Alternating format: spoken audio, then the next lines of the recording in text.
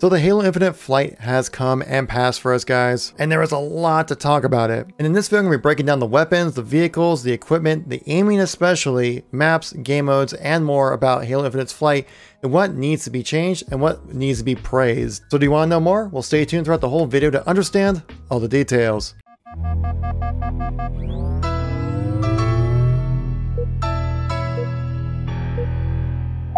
Well, it seems like we're back here again, and the flight has left us with no Halo Infinite to be played. Sadness has struck the lobby.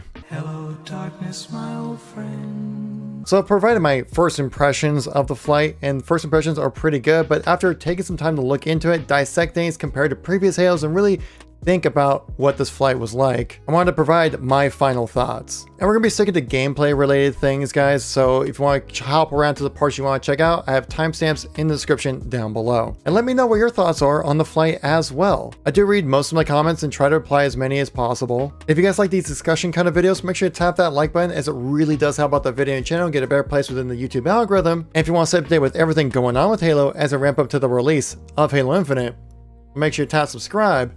So let's get right into the content here. So this first section I want to talk about are the weapons. It's kind of like the big point, right? Because we're playing a first-person shooter. How does it feel to shoot things in a first-person shooter? And in Halo Infinite, well, the weapons are pretty awesome. I was really worried with the PvP flight that we would see something that like would be obviously need to be buffed or nerfed or something like that. And for the most part, not so much. There wasn't anything that was glaringly obvious that needed to be changed. There is no CE Magnum situation where that's the only gun to use and everything else is pointless. The sandbox for Halo Infinite and the weapons is actually very well done, and pretty much almost all weapons are viable in some capacity. Some more than others though, and I definitely want to get into that. So let's talk about like the common weapons that you find. Those are being like the battle rifle, commando, psychic, AR. I'm going to throw in the needler and the plasma pistol as well. The BR sounds fantastic, hits super well, super strong, super well played, and I think it fits its role perfectly as more of a mid to kind of long-ish range kind of weapon, because other weapons like the commando, which is kind of much more of a shorter range version of the battle rifle,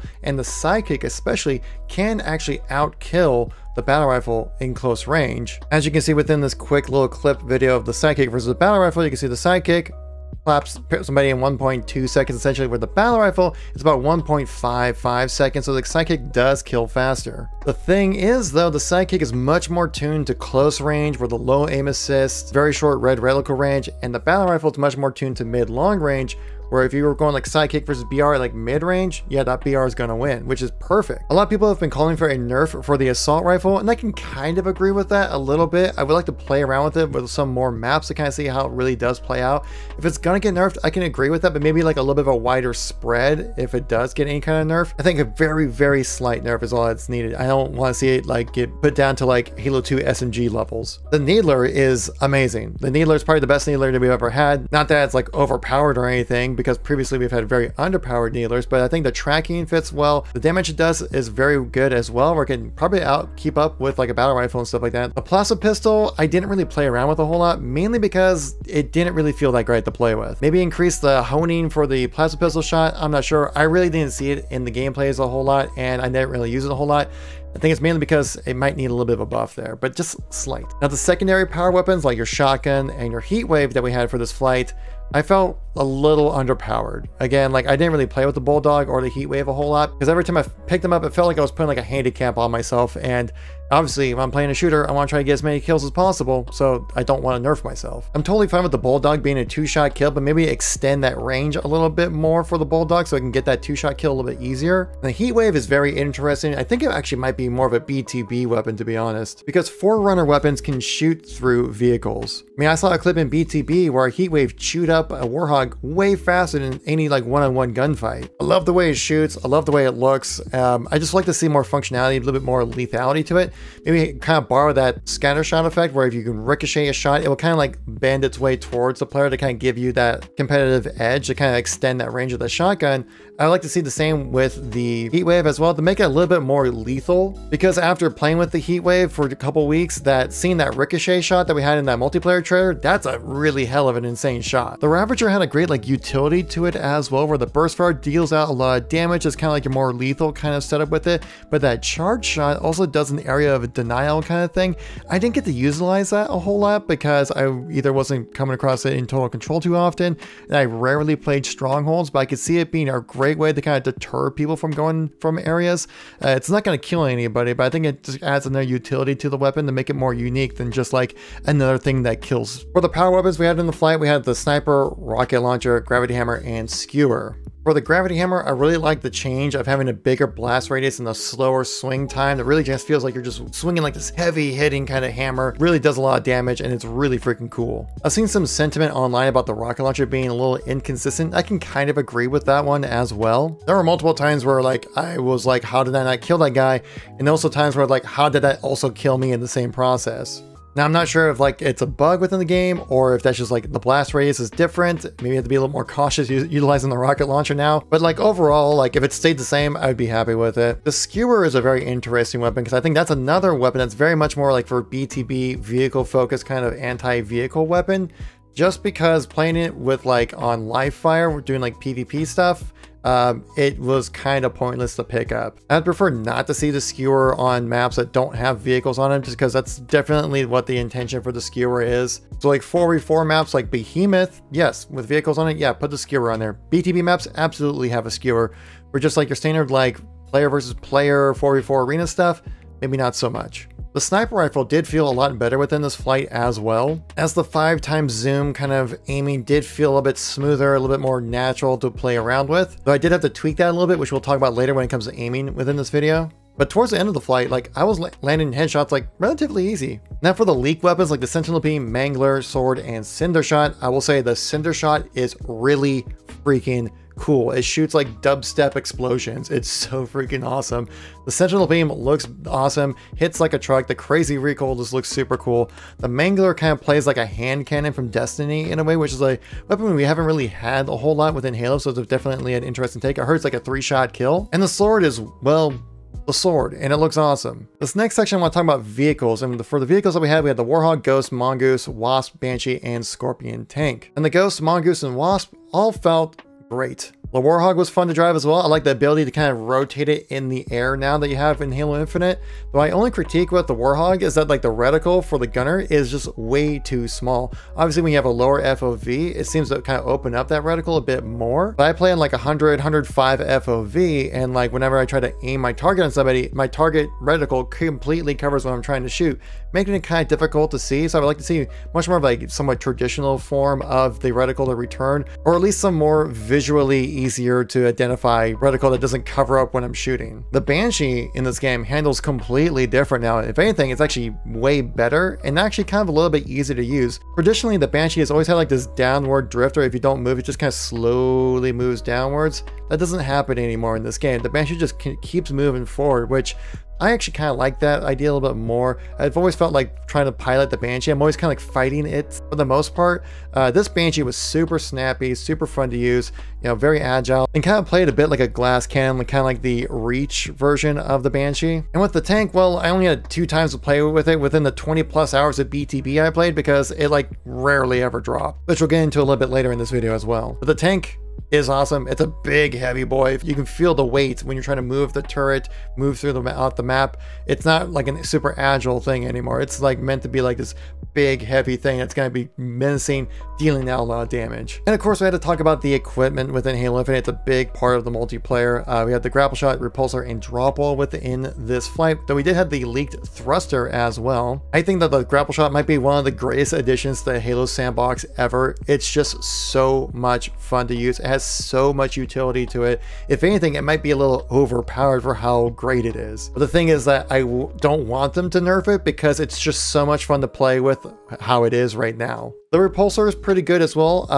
You know, people have been talking about maybe having like a charge up effect to it rather than just like pressing X and instantly throwing people around. I can agree with that as well, because there's a lot of times we're playing on recharge, for example, I'd hop up on somebody, try to get the surprise on them, they turn around, just repulse me, I fall off the map and I'm dead. If there was that recharge time to kind of just like hold X for maybe like a split second or something like that, maybe I could have walked away with winning that gunfight. So I think there might be some tweaking there that might be needed with it. Put a little bit more thought to using the repulsor rather than just having be so reactionary. The drop wall was buffed in this flight, and I actually do like the buff with it. I do like where it's sitting right now. I don't want it to be like the bubble shield in Halo 3. That thing was really annoying to deal with. The drop wall within Halo Infinite does feel a lot more effective with that shorter deploy time when it comes to the shield. And the thruster, I didn't really get a chance to play around with, but I did watch some videos on it, and it looked kind of like, well, like Halo 5's thruster for the most part. Once we get a chance to actually play around with it, I'll give you guys a better thoughts on it. And when we're talking about equipments and pickups, we'll talk about overshield and camo while we're at it. I felt overshield was a bit weak. You know, normally it would probably last for about one gunfight, and afterwards it's gone completely. I like to see maybe a little bit of a buff would come to the overshield, have a bit more of a game changer. And active camo though, I think is perfect where it's at. Some people are saying it's overpowered. I don't think so. I've been able to see people like in my 1440p monitor who are utilizing camo. I think I sniped somebody with like skew or something like that when they were in camo. So you could definitely still see it. I think the camo though is perfect where it's at right now. Now, one of the biggest complaints I've been seeing throughout the entirety of this fight is aiming within Halo Infinite. I've heard complaints on mouse and keyboard, I've heard complaints on controller as well, and it was something that kind of carried over from the previous flight on top of that. And I will say that Halo Infinite might be the hardest Halo game to hit your shots on, but I think that's actually for a good thing. Because ever since Halo Reach is when I really noticed a big emphasis on the buff to bullet magnetism and aim assist, that it's been kind of feeling a little too easy to hit your shots, honestly. And this is a great way to have like lower aim assist, lower bullet magnetism to help balance out that controller versus mouse and keyboard difference. But yeah, like when I first started playing PvP, I was not really having that great of a time playing on controller. Yeah, I was over aiming, I was under aiming all over the place. It just didn't feel very consistent. That's because I carried over my same sensitivities from Halo 5 and MCC, which I normally run about 5.5 sensitivity and default acceleration with the lowest dead zones to avoid any stick drift. But then when I was streaming, my chat actually suggested to lower my sensitivity and bump up my acceleration. And once I did that, I felt a lot better. I lowered my sensitivity all the way down to 2, but then I turned up my acceleration up to 5. And since there's low aim assist, low bullet magnetism, having that lower sensitivity really helped me stay on target a lot better, and that bumped up acceleration helped it so when I hit my max turn radius, that speed to hit that max turn speed, it was faster, and so then it wasn't coming across the issue of having such a low sensitivity but a hard time to turn around. In fact, the sensitivity I just suggested is very similar to the Halo Pro Shotzi during Halo 5. He had 1 horizontal sensitivity, 5 vertical sensitivity, and 5 acceleration. So it's not me being crazy here, like Halo Pros utilize the same kind of system as well. I did change my sniper zoom for 5x scope, but to 1.3 my sensitivity as well. That really helped make things feel a lot smoother. And towards the end of the flight, I was actually really landing my shots. I was feeling really good about my sidekick, about my snipes along with my battle rifle. Like, things were feeling really good. So I think that Halo Infinite is just a very different kind of game. I think people are trying to bring over their old habits from like MCC and Halo 5, and that's not exactly translating one-to-one to Halo Infinite. It's a totally different beast. So the best thing to do, I think, is just to jump into training mode, put the bots on play fight, and then just try to shoot bots that are strafing on you and, you know, play around with things. Experiment, find out what works best for you. That's kind of what sensitivity really is. This next section I want to talk about the maps. Obviously, it's very important to have good maps within a shooter, and Halo Infinite certainly had some really good maps and some maps when it comes to the flight that we played with. Hands down, my favorite maps were Recharge and Behemoth. I love the flow of Recharge. It's so circular. I feel like I can move around quite easily, get into engagements, and not have to worry about like getting picked off across the map or have some funky spawns or anything like that. Like Recharge, I think, just plays out super well. I could totally see that map being like a competitive map for sure.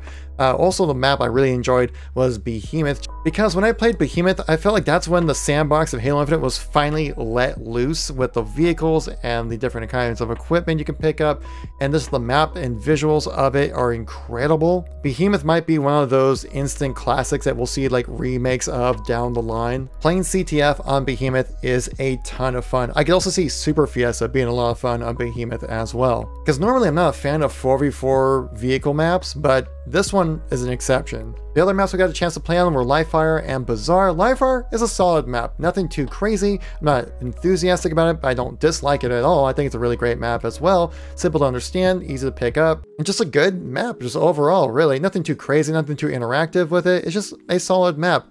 The Bazaar, I'm feeling kind of iffy on. Like, yeah, the visuals of it are great because it's a new Mombasa, which I haven't been there since Halo 2. But the thing with Bazaar, though, is that the way the gameplay works, it's just like you're clashing into each other head on the whole time, and it's pretty tough to get around the enemy team, pull off a flank or any kind of good moves. It seems like everyone's just kind of peeking corners for the most part, and just like seeing who's the most impatient, whoever dies. And a lot of times on Bazaar, I kept finding myself like trying to figure out where they're spawning, because if I predict what side they're spawning on and it's the wrong side, I have to like completely loop and go back around. Like, it just doesn't really have that great of flow. It's still like a solid map, don't get me wrong, but I'm just not a really big fan of it. And when Bazaar comes up, I'm like, I'll play through it. That fragmentation though for BTB, yeah, fragmentation is an awesome BTB map. I had a ton of fun playing BTB. Like I said, I had like 20 plus hours played this weekend because BTB was just that much fun. I can tell that they really try to focus on making sure that fragmentation can play well with any kind of weapon within the sandbox on that map. There's really good long range, there's mid range, there's short range gunfights, good variety there, good elevation changes as well. Just like the mix between like man-made hexagonal kind of geometry in those bases compared to like natural geometry as well. Just like, it's such a well-rounded map that like it's like an instant classic for me as well. Like, I absolutely loved fragmentation. I had no issue playing on it for like 20 plus hours over the weekend because it's just such a good map. Next, I want to talk about the game modes that we had available, guys. We had training mode, weapon drills, your classic CTF Slayer, and strongholds, but then we had the new mode of total control. Training mode, again, like I praised earlier, is such a great place for you to go in and warm up, practice, understand the maps, and learn the mechanics of Halo. Like, seriously, I think training mode might even replace the octagon that we normally have for practicing and warming up for Halo. And it's going to be a great place for new players to hop in, play around with some of the new weapons, play around with some of the maps and stuff like that, get more acclimated to the mechanics of Halo,